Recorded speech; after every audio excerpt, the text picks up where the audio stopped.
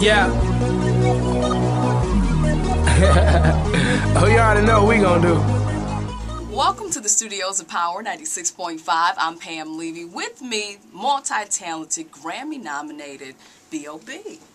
You have an amazing voice. Thank you so much. I just want to say that. It's just like butter to my ear. Oh, that is really good to hear. B.O.B, Grand Hustle's own, thank you so much for making time for us and your fans watching.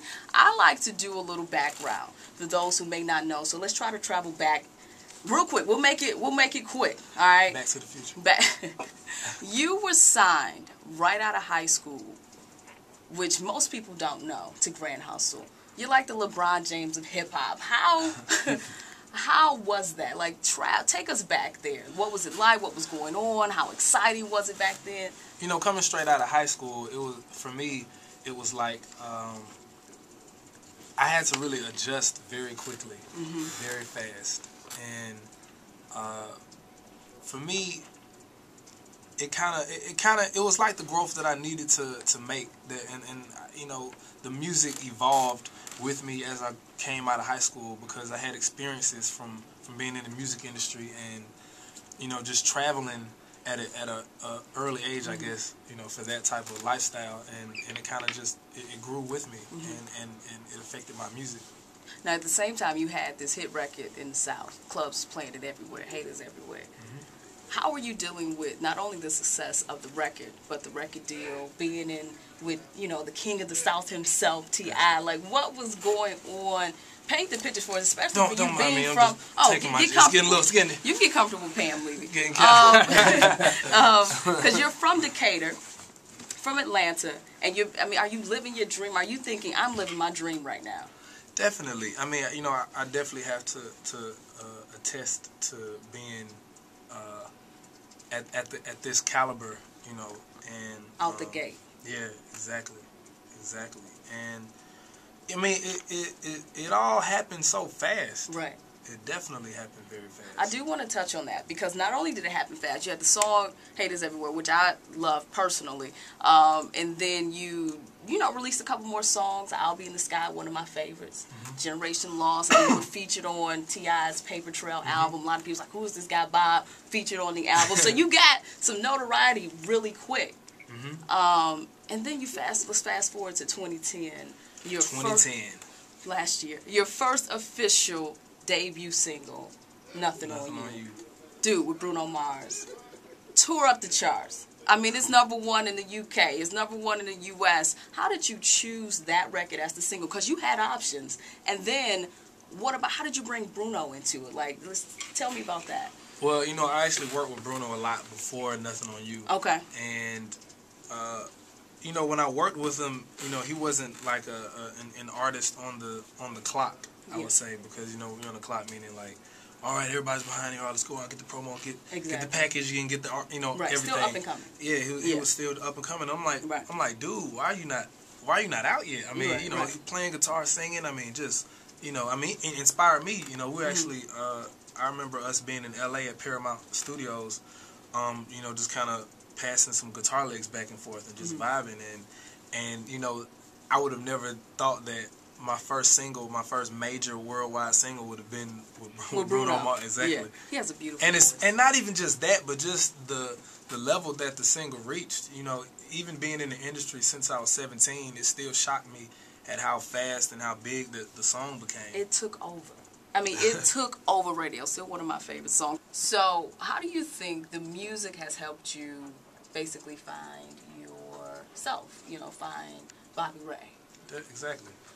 I feel like my music has, you know, there's a on stage, you know, public growth that you make, and then there's the behind the scenes growth that you make, and you know, they're both simultaneous. And I think that's what fans kind of intuitively pick up from an artist. They may not be consciously thinking, man, he's really developed into a very distinguished gentleman. You know, they may not be thinking that, but they may gravitate to you more the more that you grow and open up. And you know, for me, just traveling through the world and seeing different cultures and seeing, you know, going from program to program to, like, you know, all right, go here. People drive on this side of the street. All right, go over here, people walk on this side of the street. And it's like you understand different things about the world, and it really opens your mind up and allows you to grow as a person. And it allows you to say, okay, the world is definitely bigger than I thought it was. Exactly. That's what, it does for me. It's like this is the way, I'm a small exactly. person. Talk about the topics, because you do. I love your music because you can talk about stars, you talk about some galaxies, and then you'll be right back in Atlanta. You'll give me something like Bet Eye. You know what I mean? And I'll be like, So talk about, where do you get your topics from? Really, when I started as an artist, I went through a lot of phases. When I started out, it was straight. Actually, the first song I ever released was called Cloud 9, and it was mostly singing, actually. And I never wanted to be boxed in. Okay. I just really, my manager can attest to me from the jump, always being like, I don't want to be boxed in. I don't want, right. And, for me, whenever I felt like, everybody's expecting me to rap, or I don't want to rap, I want to play guitar and sing. Everybody's expecting me to play guitar, so I don't want to do that. I want to rap, or I want to produce. Or I don't want to talk about politics. So B.O.B doesn't want to be boxed in. Therefore, you're talking about whatever is inspiring you at that moment. Yeah, people don't wear the same outfit every day. True. And I feel like as a person, to be able to just just be natural. Just do what you want to do. But as an artist in this industry, though, they do look for the cookie cutter sound. If you're this type of artist, and then you always need to be coming from this angle. Yeah. If you talking about drugs and then hustling, that's what the angle you need to come from, and you don't do that. So yeah, you're right. I feel like people definitely find their lane. And as business minded people or artists, think all right, this is my lane, and as they should, but for example, people go to Krispy Kreme for donuts. They're not going for burgers. They're not going for eggs.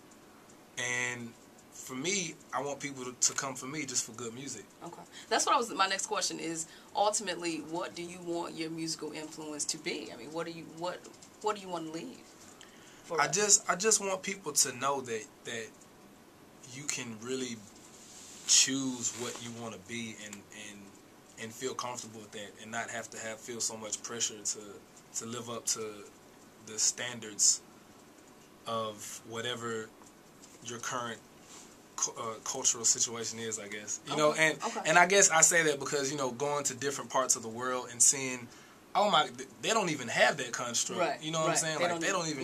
It's not even a part of their everyday life. Exactly. They don't even. And they're fine with it. And I feel like when the doors really open up, people will adjust. But until then, I'm just going to keep making good music. And you're doing that. When I was in high school, I was a good basketball player. There was also another good basketball player. She was 3 years older than me, and after a while, everyone kind of started basically calling me the next her, right? One day, she walked up to me. She was a senior, I was a freshman. She said, "You don't really like that, do you?" And I politely was like, "No, I don't." How are you handling the comparison to Andre 3000? Because it's definitely out there. I actually probably don't focus on it as much as other people do, but I actually got a chance to work with them on my upcoming album project. Nice. Can't wait. And I'm really excited so that people can hear that we actually do sound different. And really, it's a good comparison and contrast. And for me, I feel like it's kind of like a pass the torch moment. Okay. Just kind of being able to just vibe on the track, and I'm not going to say too much about it. Okay, well, I want to talk about the next album. Basically, what will people hear? Will they be surprised? And when can we expect it? People will definitely be surprised. So definitely be surprised off of the album. What you should expect to hear, definitely a progression from the last album. Definitely, I feel like it's more refined. Okay. I feel like I've really keyed in on my pocket. Oh, your pocket that Bruno talked about. Even though it's a wide, I have a wide range of doing things. Okay. I'm in my pocket with each thing that I do, and I feel like it's a progress, and it's coming March. March 2012. Strange Clouds, March 2012. All right, expected March 2012, Strange Clouds. Now, how can people stay connected to you? Give it the rundown. Look, I know March seems like 30 years away, but I have an upcoming mixtape coming out called Epic.